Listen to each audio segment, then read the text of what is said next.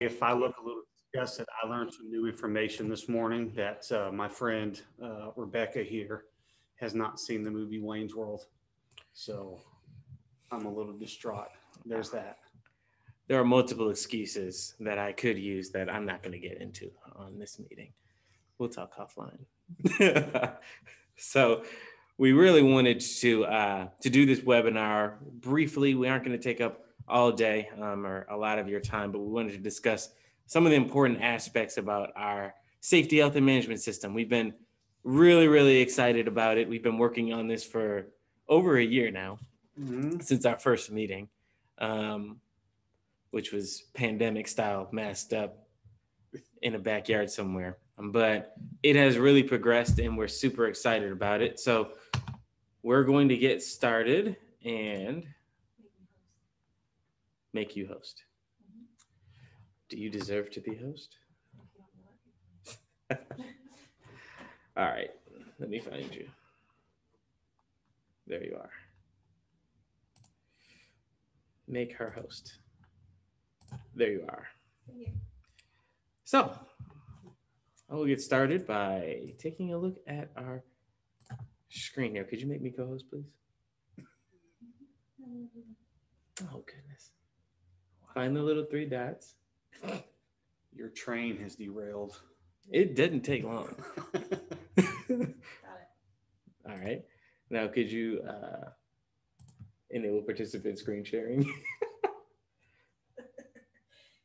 Go to your little green thing at the bottom, share screen, and hit the arrow. Why don't you make Nick co-host? There we go. Now I got it. All right. So let's do this. I am Meredith. Okay. So this is our screen. And we're sharing it. So our safety and health management system. If you notice, this is actually David's brother. We recruited him not too long ago to take this picture. He's not the one that is touching the iPad. He's actually the one whose hand is in here with the painted fingernails. So he's a hand model. Just like Steven Ireland. That's right. So our webinar at a glance. This is what we're going to talk about today. Why safety and health should matter to you. Why should it matter, David? So you don't die or get sick. I hope that's self-explanatory. It was. That meant that last sentence was redundant. Okay. What challenges do we find when we are OSHA compliant? Or what challenges are there in getting to be OSHA compliant, really?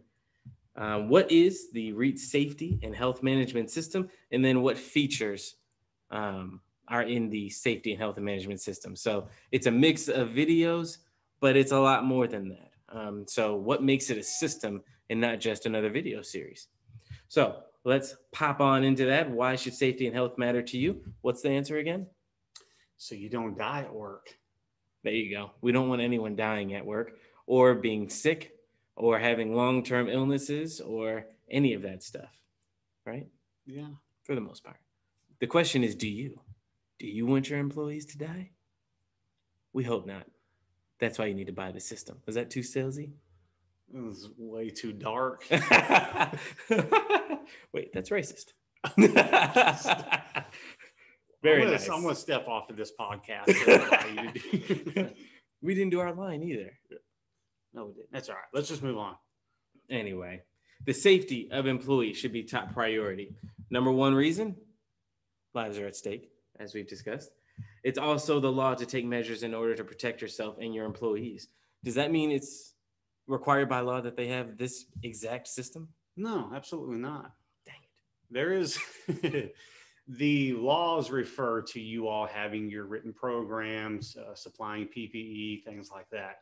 This system is designed to help you keep that all together in basically one giant package, if you will.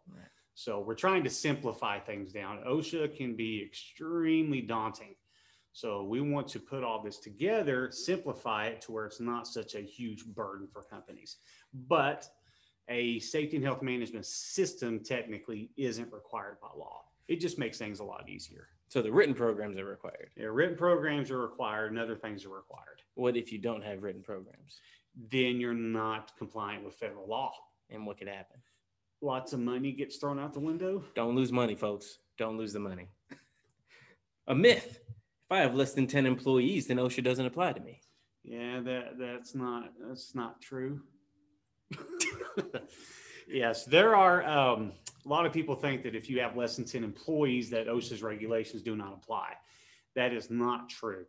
According to OSHA, if there is an employer-employee relationship, then OSHA regulates that. There's a few differences with companies that have 10 or fewer, such as you don't have to keep the required annual summaries, your injury and illness reporting logs, the 300, 300A, 301. There's some of the required written programs like emergency action plans and fire prevention plans that don't have to be written. You can actually verbally communicate them. So there's a few little differences, but not much. But for the most part, OSHA's regulations apply even if you have one employee. So very nice. Thank you so much. You're welcome. Now, what if you don't know what a 300A or an EAP or a fire protection program is? What do you need? You need my HST class that I teach here at Reets Drying Academy, and I'll cover all of that. Along with? I don't know. The safety and health management system. Yeah. That's it. Yeah. Those things in conjunction, and you'll be able to learn exactly what those things mean. Very nice. Now, challenges to being OSHA compliant. What are the main challenges? Why aren't people OSHA compliant right now in many cases? Most of them don't know. A lot of times it's just a lack of knowledge in that area. But there was a study conducted by the Centers for Disease Control. It's called the National Occupational Research Agenda. One thing that they found out was that the majority of companies in the construction industry are small businesses, usually less than 10 or less than 20 employees. And what they stated was many of those companies are less aware of requirements, but a lot of them that are aware seem to be non-compliant because they deem the cost to be unaffordable. They haven't figured out how to recoup the costs. So that's why we also have other classes like estimating and negotiating that can help teach you how to recoup those costs. This stuff is required by law. And in doing so, you're going to have to make sure that you account for it, or you can lose money. But we can help you with that too. Right. So why don't people just go ahead and do their written programs? I mean, it's because those couple reasons. Most of them don't know that they're required, or they haven't figured out how to charge for those overhead expenses. And some of them don't even know where to start at. Mm-hmm. So what we're going to do in this system is to teach you how to do this. And actually, we will write your program specific to your company, but we don't want to do everything for you. What we want to do is help you at the start, get the things developed, train you how to do these things, and then keep up with you throughout your life of your company to make things a little bit easier on you.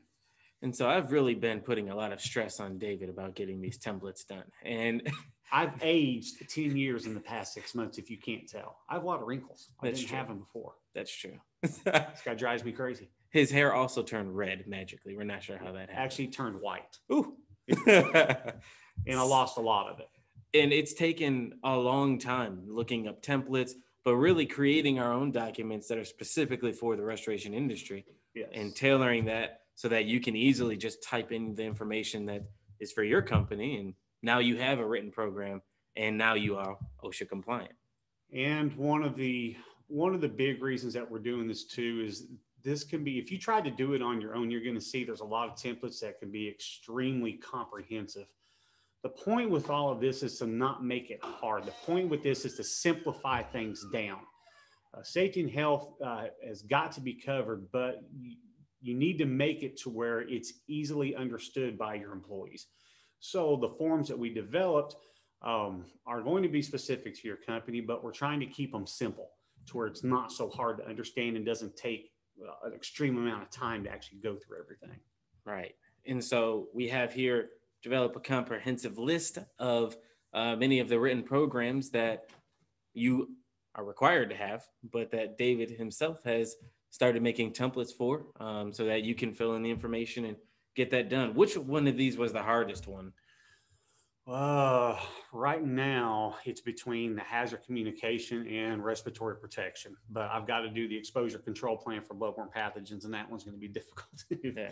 So Yeah. we're doing a lot of the legwork so you don't have to. And the more that we have dove into this, it's a lot of work if you try to do it yourself. It is a lot of work, especially if you don't really understand it. You're starting from scratch. Okay. So we're trying to help you with all this.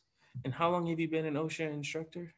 Well, I've never been an OSHA instructor. You know what I meant. I've been an OSHA authorized instructor. I don't know, 3 years now, I think.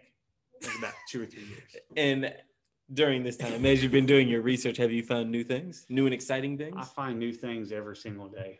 As a matter of fact, I have found several new things that I'm not going to speak about just yet until I actually get clarification from OSHA, because it could be huge within this industry, but I have to get clarification from OSHA on some certain things. So yeah, I've learned a ton just by the stuff I've had to do. All right, bro. Yeah, and being an OSHA authorized instructor. There you go. Yeah, because if OSHA ever watches this, they'd get mad if we said that I was an OSHA instructor. They better not be watching this. We have less than 10 employees. So, so next, what is the Reets Safety and Health Management System? So what is it? It says it's a management system designated specifically for cleaning, restoration professionals to make safety and health and OSHA compliance an easy and accessible task, at least as easy as possible. Now, what makes this a system? It's a mix of things. So we're going to talk about the features here. The mix is we train not just your technicians, but also your management. So as we give you these documents, these written programs, we have training specific to the managers for each written program, how it needs to be filled out, but also some of the hazards that they need to be looking for as their safety program administrator, so that they can take care of the technicians. And then secondly, we have another course that's specific to technicians. So now you're going out in the field. What are you going to experience there specific to restoration, and what hazards are there, so that they also understand the programs. We've also developed some of the things like JHAs and hazard assessments. Yes. So talk a little bit about that, David, please. Well, a couple of things first before I get into that. Get into it right now. I'm just joking. OSHA doesn't have specific regulations that apply to you working in a residential property. And that's one of the biggest problems. If you look around at a lot of your major corporations, people working in warehouses, they work in the same facilities on a daily basis. So their safety and health systems aren't that difficult to actually produce because they work pretty much in the same conditions. The only time they have to revise them is if something changes within their facility. Now, you have to have the same things for your office, but where it becomes difficult is trying to develop something that would fit for every single residence that you're ever going to go in, or every single commercial property that doesn't belong to you that you're going to go in. That's where the problems lie. So this system is geared more towards developing programs specific to that type of situation instead of just working in one facility. And that would include things like developing a job hazard analysis, or 100 of them for individual tasks, so you can already have control measures in place. We also have a hazard assessment template, which is specifically designed to determine personal protective equipment. So remember, PPE is not an overhead expense. It cannot be by law, because you're required by law to perform a hazard assessment on every single workplace. So we've developed templates for that to make it easy to just go through and just check boxes or write things in. This system was put in place to try to simplify things down for every type of job that you're on. You need to remember something extremely important. Your employees have to be trained by law. They have to be trained on hazards prior to them ever going out to the job. It's part of the federal government's Right to Know Act. For instance, if your people are using chemicals, you cannot hand them a chemical and tell them to go to a job site.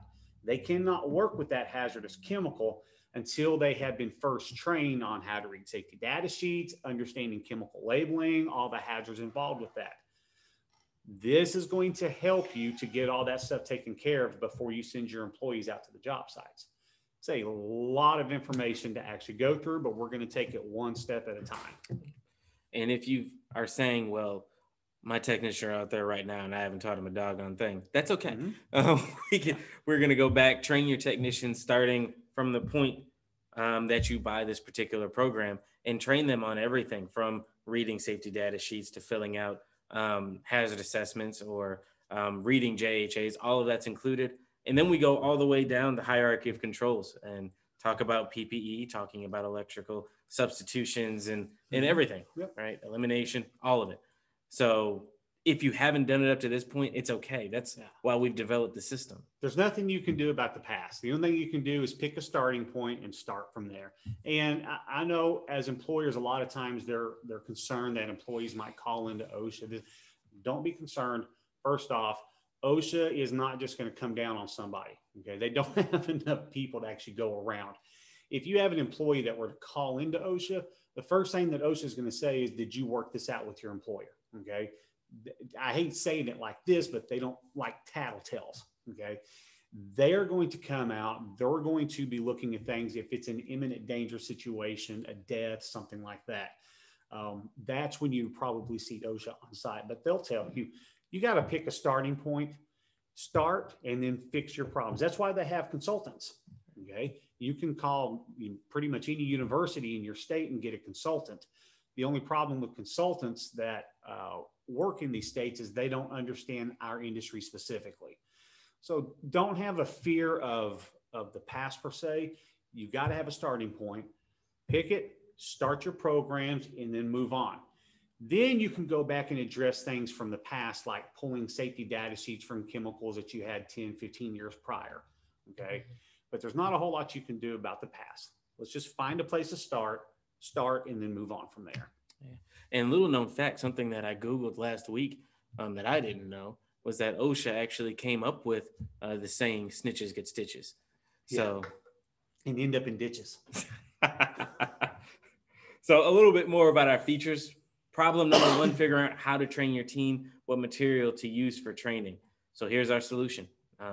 SMS, we have over 30 videos training on these exact things.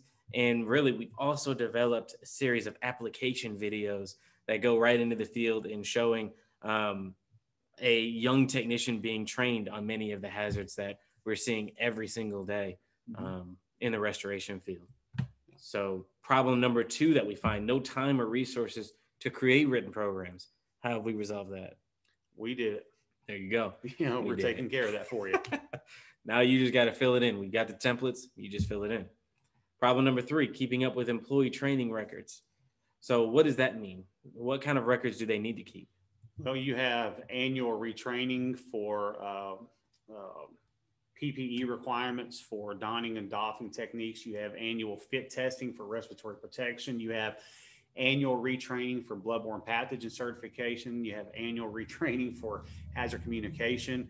And that can be daunting trying to keep up with employees and when and what time and where that's got to be done. So we're going to help you keep track of all that. At least we're going to try to. Yeah, at least we're going to try to. If you do your job putting the information in, we can do the rest with helping you and sending you notifications that it's time for the guys to get fit tested, or it's time to retake the program and get recertified in many of these things. So once again, trying to make it easy for you. Problem number four, making sure each employee gets PPE fit tested every year. We just discussed that. Sorry, guys. So our feature overview, really, it's everything that we just discussed. The written programs, the notifications, all of that built into one system for you, and the training as well. And so how we've designed it is you pick out a what we're calling an SPA, a safety program administrator in your company. And it's their job to take care of these different assignments, whether it's completing the written programs for your company, watching the videos that are designed for the manager or for the SPA, and putting these things in place for your company, doing the JHAs for the company. Keeping safety data sheets for all your chemicals, making sure that you've got chemical labels that are set properly. they're going to have a pretty big job. And that could be you as a business owner. You may not be able to hire one right now, and you may end up having to be that person. And that's okay. Just got to make sure that you sometimes have to take your business owner hat off and put your safety hat on when making decisions. Not a problem, though. We'll help you through that as well. And if you're looking for someone that could be a good SPA, we've recently fired Meredith, and so she's looking for a position. Yes. So just hit us up, and we'll give you her number. Lastly, we're going to get into pricing. So we talked about how affordable is it before. One of the reasons that a lot of people don't have this safety program or do their written programs because of affordability. They don't know where to start, and they think it's too daunting of a task, and they don't know how to recoup these funds. So as we were discussing pricing on this, we tried to make it as affordable as possible. We went through multiple different systems and how we can tailor this so that this changes our industry rather than making Rebecca a bunch of money. We need a Sarah McLachlan music. For only pennies a day, you can save the life of an employee just by paying. So this is our SMS pricing here. We have a one-time setup fee of $4.90. One-time setup fee of $4.99. Did I say P? Yes. Yeah. Focus. We have a one-time setup fee of $4.99, and then we also have a month. I didn't eat breakfast, guys. I'm sorry. We also have a monthly subscription, which covers 1 to 5 employees, 6 to 15 employees, or 16 plus employees. So when you think about your employees, it's not just your technician and your SPA. Really, you want to focus on your office staff, your techs, the SPA, your managers. Everyone should be involved in this OSHA training, correct? Yes, everyone. Anybody that works for you, because all your employees are covered under this. There just might be some things that your office staff may not have to do. Like if they're not working in environments where it was required for PPE, they're not going to have to be fit tested for respirator unless you ever send them out to a job. But they still fall under emergency action plans, fire prevention plans. If you have chemicals in the workplace, just them walking through the facility. Okay, there's still a lot of that still applies to them. Right. Yeah. So that is your pricing description here, but for one time only. Okay, it's not one time, but we have some early pricing. So this is our pre-sale pricing here. This is a one-time setup fee of $2.99, and then our monthly subscription follows that as well.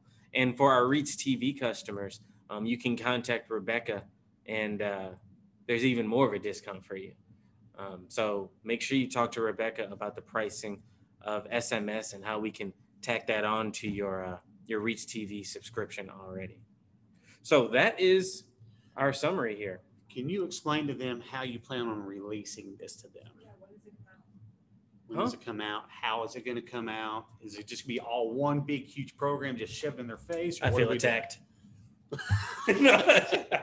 Yes. So because this is such, it can be a daunting task if we throw all of it at you. What we've decided to do is do a slow drip. So middle of this month, we have our first module coming out, and it contains 6 videos. So 3 videos for your manager, 3 videos for your technicians, and it gets you a good start. So it talks about JHAs. It guides your safety program administrator through the JHA process and also the hazard prevention and control plan.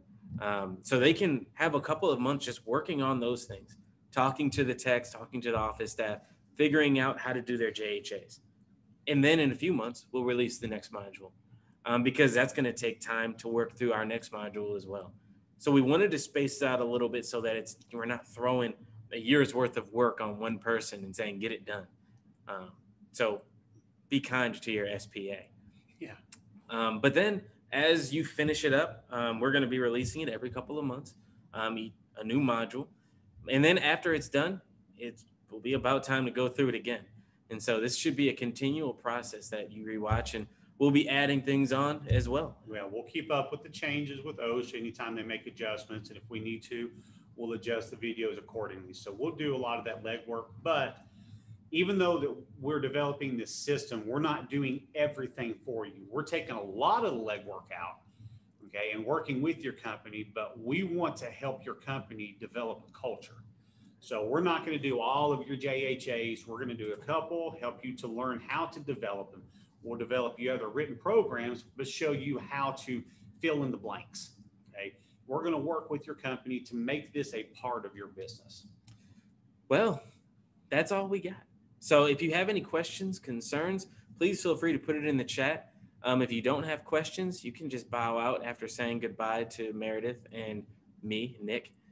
And other than that, we hope you have a good day. For Reets Drying Academy, this has been the Reets Drying Academy podcast webinar. Yeah. Thanks, everybody. Any questions? Not yet. Not yet. No questions. Nobody has a question. Good. Means we explained it very well. We'll stay on for the next 5 minutes or so if you have questions. If not, have a good day.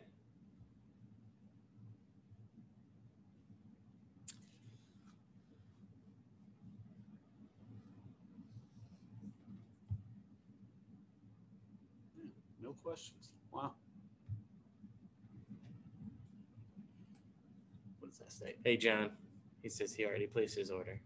Who's that? John Fields. Oh, hey, John. Thank you, sir.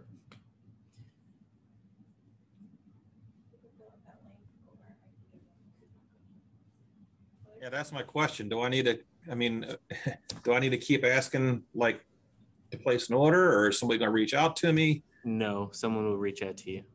Yeah. So I asked to be number one. I heard I was number two, and I'm very disappointed about that. you're in the number order one in all of pipeline. our hearts, John. Yeah. So there are All two right. ways that we can do this. There's a link in the chat box, and also we have online our website. You can purchase it there as well. That is officially set up. Okay, so if I hit this link, that's going to take me there? It will, yes. And for Mr. Tremmel, that is something that we'll be working on in the future. At this point, it is just English, but it's something that we'll be working on. Excellent question about being bilingual. That's super important for us. Well, I think Thanks. just talking OSHA language makes you bilingual. Hodges is bilingual. That's true. OSHA language plus Exactament language And plus that's English 500. Oh my plus goodness. S500 language. Trilingual. But no, it's something that we're going to work on for sure. Hey Hodges, I saw you shared my job posting. Thank you. Oh, you bet, brother. I try to help I out appreciate anytime I can. And thanks, Hannah. We appreciate it. We appreciate your hard work. Yes, we do. Who's Hannah? She's right there. Oh, hi, Hannah. He has a computer. I can't see anything from here. He has a computer too, but his isn't on. Yeah. Just a black This is what we screen. call a prop. Yes.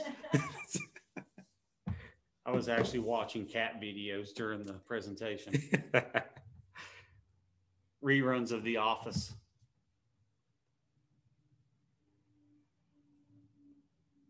So where's the coupon code go? I agree to terms and conditions.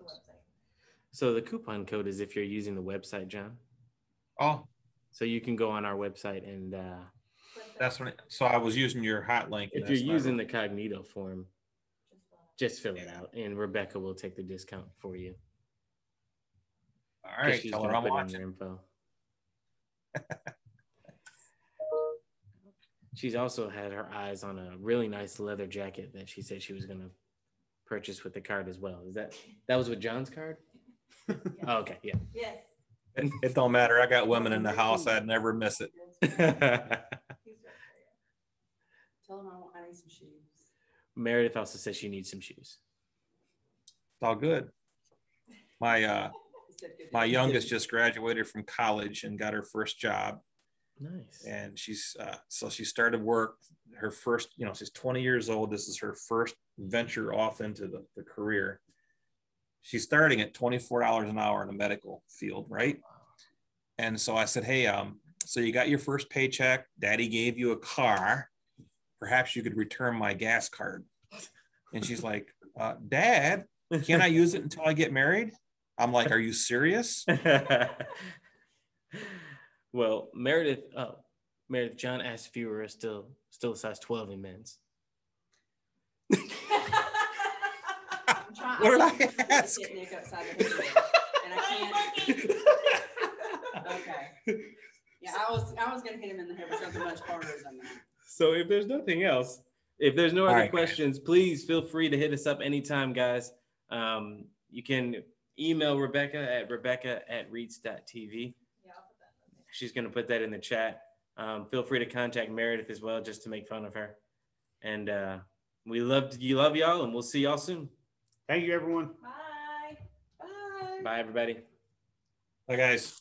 See you, John.